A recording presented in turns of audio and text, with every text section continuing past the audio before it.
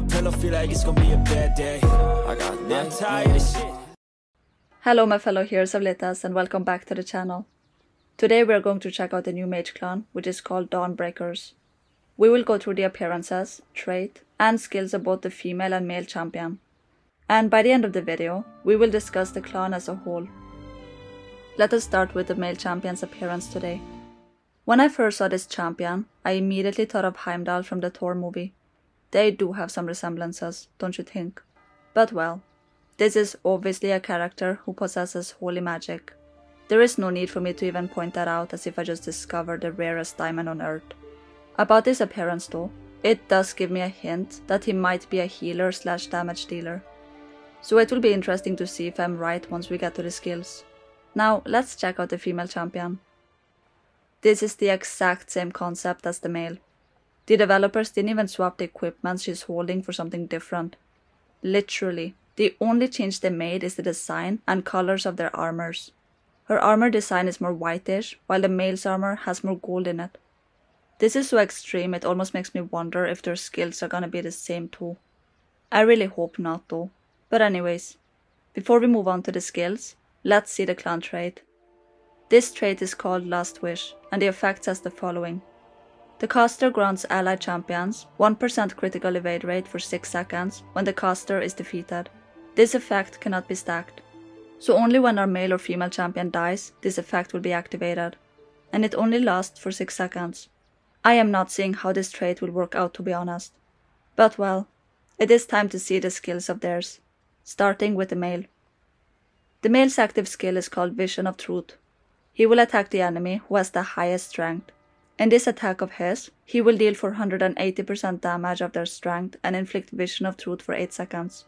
The targets that are affected will have their total strength capped at 75% of their starting strength. This effect cannot be removed. I will try to explain this in a different way for those who have trouble understanding. So our champion basically aims for the strongest opponent and deals damage to him or her. In the attack, a Vision of Truth effect is put, which limits the opponent to only being able to use about 75% of their starting strength. So if the opponent dealt 100 damage points at the start, now he or she can only deal 75 damage points. And this effect cannot be removed. It is an interesting damage dealing and debuffing skill. Let's move on to the passive, which is called Prophecy Reappearance. When our champion enters the battlefield, he will immediately cast his ultimate skill.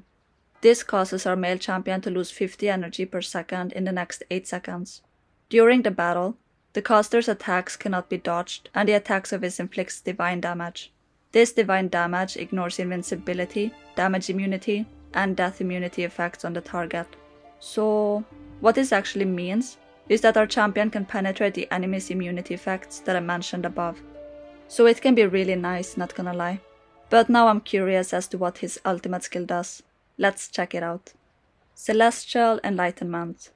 Our male champion will inflict damage to the enemy target equal to 860% of her strength. Additionally, at the same time, he also casts a prophecy. This prophecy says that if the affected target casts an ultimate skill in the next 8 seconds, all allied champions will recover 250 energy points. And they will also gain 25% damage reduction effect for 5 seconds. To benefit the most using this skill, we actually need to time it properly and predict or calculate when the opponent may throw their ultimates. So using the auto attack mode with this champion in the team may actually be less beneficial now that I think about it. By the way, I'm also a little bit confused about something. Like, why does it say her strength in this ultimate skill and their strength in the active skill? Is it a typo or am I missing something? If you know anything about it or would like to throw in your guess, feel free to do so in the comment section below. I want to give my final review and thoughts on both champions after I also see the female skills. So let's move on and start with her active skill. It is called Chain of Judgment, and when activating this, she will link up with the enemy champion who has the highest energy for a total of 5 seconds. The linked enemy champion takes 120% damage of our champion's strength per second, and has the constitution regeneration reduced by 40%. Each time the enemy target gains energy, our female champion will steal 50% of it. This skill sounds like a proper skill and I really like it, to be honest. It damages the enemy a total of 5 times, and each time the damage is 120% of our champion's strength. Then the enemy is debuffed in terms of the constitution regeneration, and our champion will steal 50% of whatever energy our target gains. So yeah, this is a good start at least. Let's see our passive skill, which is called Divine Prophecy. Oh wow, this is really long. I hope it is not as complicated and entangled as it looks. But let's see. During the battle, our champion's critical evade rate will be increased by 30%. When the battle starts, our champion will gain benefits whenever the following prophecies are fulfilled. Prophecy number 1. An enemy mage champion is deployed. Prophecy number 2. 2 ally champions are killed successfully in 4 seconds.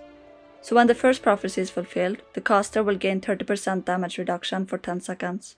While when the second prophecy is fulfilled, all the ally champions' debuffs will be removed, and they will each be granted a shield equal to 10% of their max constitution for 8 seconds. The prophecy can only be fulfilled once in one battle. Well, this is interesting. I feel like the first prophecy is more likely to happen compared to the second one. I do wonder something though. The last sentence of this skill says the prophecy can only be fulfilled once in one battle. Does this count for both prophecies or just the last one? The sentence looks kinda connected to the second prophecy. But logically speaking, I assume they meant both of them. Anyways, it is time for us to move on to the ultimate skill of hers. The ultimate is called Radiant Revelation and says the following. All debuffs will be removed, excluding those that cannot be removed, from the ally champion who has the least constitution. Additionally, a prophecy will be cast where the ally champion must stay alive for 5 seconds. During the prophecy period, all damage taken by that ally champion will be calculated after the prophecy expires. That ally champion will also receive true healing during the period, which recovers a total of 25% of their max constitution. So from what I'm understanding, the ally champion won't take any damage for those 5 seconds, but receive all this damage together after the prophecy expires. And it will also heal the ally champion with 25% of their max constitution. To be honest, I was planning to make a conclusion like always and say who should summon or not, but I'm not in a good mental space at the moment, especially with Bloodline. It's not anyone's fault, I've just been very busy in life and I didn't get time to play Bloodline as much. So unfortunately I didn't test the champions or ask for expert opinions yet. So maybe I can make a follow-up video once again if need be. And I also request players who have tried out this champion to leave their opinions and experiences with these champions in the comment section below. Anyways, thank you all for watching today's video. Feel free to leave a like, comment below, and subscribe to the channel. You can also tap the join button if you want to become a member of our channel. This will give you special perks, and it will allow you to be part in some creative decisions for this channel. No pressure though, I won't force anyone to join us, it is completely up to you. By the way, we also have an ongoing giveaway that you can join simply by subscribing to the channel. This all being said, have an amazing day everyone. Take care, stay foxy, adios, bye!